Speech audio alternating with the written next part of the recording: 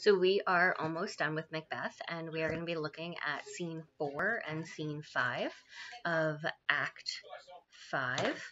So we're kind of right at the end. So scene 4 is really short. So scene 4 is basically the English army organizes itself for battle. Malcolm tells everyone to cut down a branch from Birnam Wood and to hide behind that branch. And Malcolm, Macduff, and this guy Seward talk about rumors that Macbeth's soldiers are abandoning him. Now, the only two important things about this scene is that they cut down the trees from Birnam Wood and they're using them kind of to hide behind, right? So they're kind of going around with the Birnam Wood. So they're going to be moving with that woods, right? Which goes back to, and Macbeth is safe till Birnam Wood come to Dunsinane. So they're going to hide behind the branches, kind of like camouflage, and move with them. So the woods is going to be moving, right? So that fulfills that prophecy. The next thing that we're going to look at is that out of the people that have showed up, Lennox and Ross come in too. So Lennox and Ross were kind of one of the only people that were still loyal to Macbeth when we were in the banquet scene, but Lennox and Ross are now seen with the English army. So they're no longer loyal to Macbeth, so he's losing even the people that were loyal to him before. They also show that Macbeth's enemies are speaking in a super calm and focused kind of way in comparison to the last couple times we've seen Macbeth, where he's just on and on and on and on and on and rambling and jumbly sentences. They have this very focused way of being, which is supposed to juxtapose Macbeth, who's getting more and more erratic, right? If you hear noise in the background, Iris just found a bag and she is trying to hide in it or play in it or something. Not really sure, but she's making a lot of noise on the other side of the room. So we're going to go from there over to scene 5. Now, scene 5 has a little bit more meat to it. So scene 5, Macbeth is waiting for the English army to attack. So he's just kind of hanging out with this guy Seaton, who's one of the only people who is still with him. And he's talking about how he's not scared, and that he's not scared of things that he used to be scared of.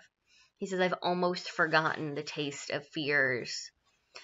Their time has been my senses would have cooled to hear a night shriek, and my fell of hair would at dismal trees arouse and stir. So there was a time that my hair would have stood on end.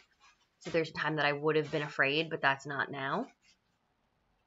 So he's saying I'm no longer scared because he keeps backing himself up with the witch's prophecies, right? That's his whole thing. I'm not scared because the witches told me I didn't have to be. Then somebody comes in and he says, what was that cry? He hears somebody scream out. And they respond that the queen is dead. So what we have here is that Lady Macbeth at this point has killed herself. It's usually played that she jumped out of a tower or something of that sort, and that she committed suicide that way. So the scream that we hear is either her falling or somebody finding her, and somebody comes in and tells Macbeth, the queen, my lord, is dead. So it's not a very dramatic way of telling him what happened, but it's very straight to the point, right? The queen, my lord, is dead. He then responds with this soliloquy, which is probably one of my favorite soliloquies in Shakespeare, definitely my favorite one in Macbeth, where he says, she should have died hereafter. There would have been time for such a word, so she should have died later on. There would have been a time to sit to hear the word death. You don't want to hear that somebody young or semi-young has died. Then he says, tomorrow and tomorrow and tomorrow creeps in this petty pace from day to day, to the last syllable of recorded time. So he's saying time is going really slow. Everything creeps into the last syllable of recorded time. Now again, we're now seeing Macbeth's language change. He's speaking in this more depressed way. And all our yesterdays have lighted fools the way to dusty death. Out, out, brief candle.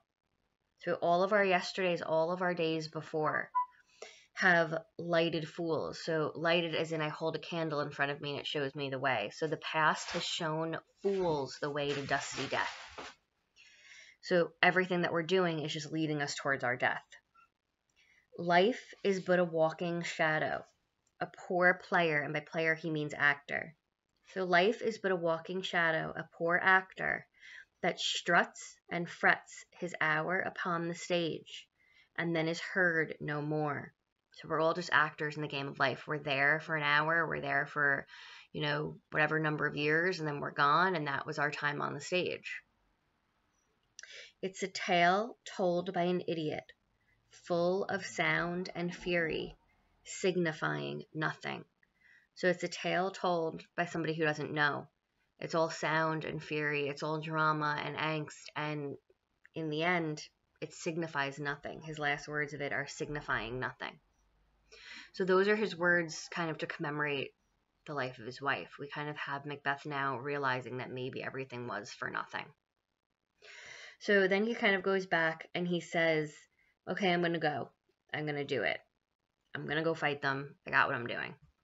But a messenger then comes in. I should report that which I saw, but I know not how to do it. So he's like, I really should tell you what I saw, but I have no idea how to tell you without sounding crazy. And Macbeth is like, dude, just tell me. Come on.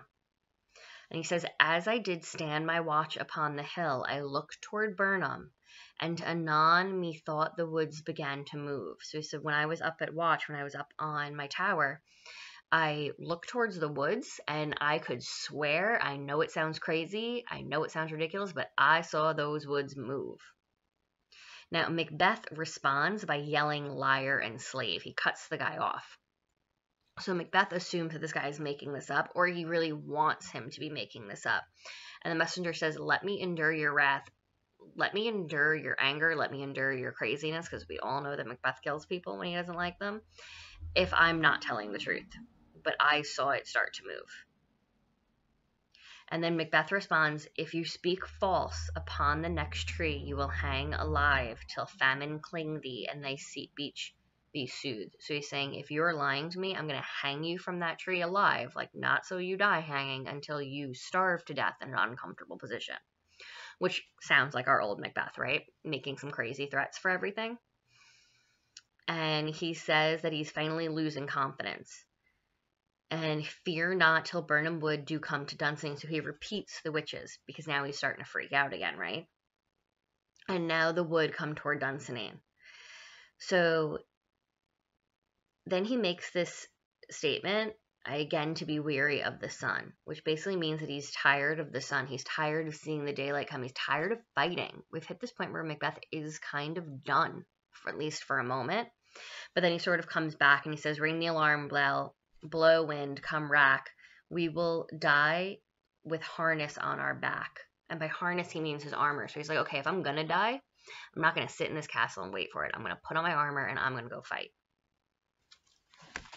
So there we are for the day. She is over at the window now. I don't know if I can get her in frame, but I was hoping I could get you at the end. She'd still be playing with the bag, but she's done. Come here. Come here. Say goodbye to everybody. I say bye. Oh, she's ridiculous. See, she just wants to run.